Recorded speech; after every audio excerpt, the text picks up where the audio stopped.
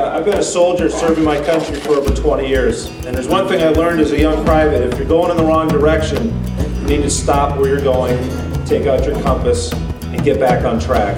Are you better off today than you were 5 years ago under John Klein? Our voice has been ignored. People who want more affordable health care, they've been ignored by John Klein.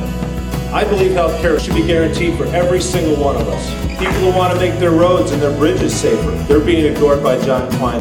People who want us to stop subsidizing big oil and start investing in green-collar jobs. And people who want us to begin right now to withdraw from Iraq from this unjustified war are being ignored by John Klein and the Bush administration. It's not going to be easy, but we've got to start now. We're going to make history together.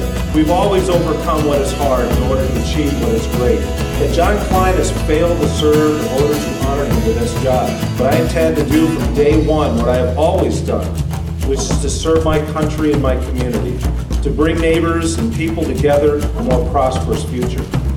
And some people think the Democrats can't beat John Klein, but you and I know otherwise.